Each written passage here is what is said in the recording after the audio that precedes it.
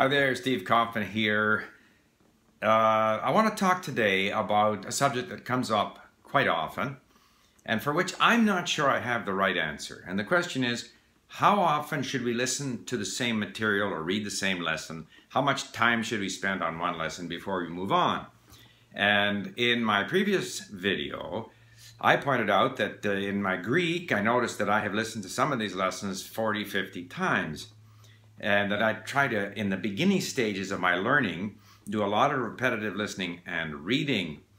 And that later on, I tend to read material maybe only once. In other words, I go from a very intensive form of listening and reading and repetitive to a more extensive.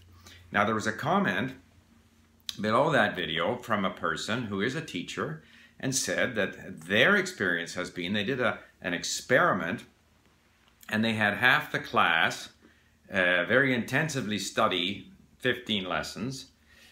Let's say that the whole course was 60 lessons long. So they had the class, one group, half of them, study the 15 lessons very intensively, and the other group plowed forward to do all 60.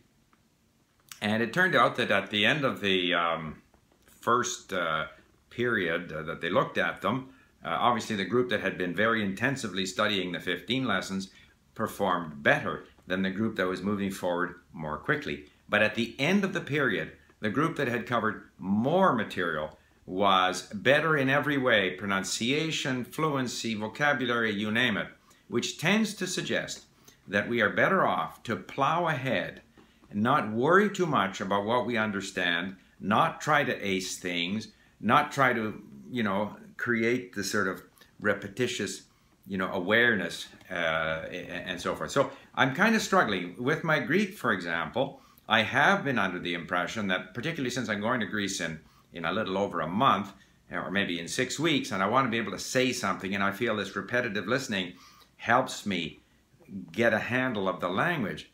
But I'm questioning whether that's really right. Maybe I am better served by just plowing ahead on link. I look up words that I don't know. They show up later on, highlighted in yellow. I'm forever moving on to new material. A lot of basic vocabulary and phrasing is naturally going to repeat, but I'm pushing forward rather than worrying so much about ingraining these phrases in my mind. If I follow the example of this person, maybe I'm better served by moving faster. I know for a fact that I've always felt that one of the biggest faults that language learners have is that they stay too long with learner material. So I have tended to say, okay, 2 months, maybe. I mean, it depends on the language. With Romanian, because the vocabulary is so similar to Italian, relatively quickly I could move into authentic material. In Greek, where there's maybe only 10-15% familiar vocabulary, it's very difficult still for me to read, say, newspapers. So it depends on the language, but I think we should perhaps be pushing ourselves, and I'm going to do this now with my Greek, push myself a little bit more to move away from the familiar lessons, trying to nail down that extra, 10-15% of comprehension, and push myself more towards newer and perhaps more challenging material. At any rate, I thought that was a very interesting comment, and it gave me some food for thought, and I would be interested in your reactions or your experience. Thank you for listening, and if you enjoy these videos, please subscribe. Bye for now.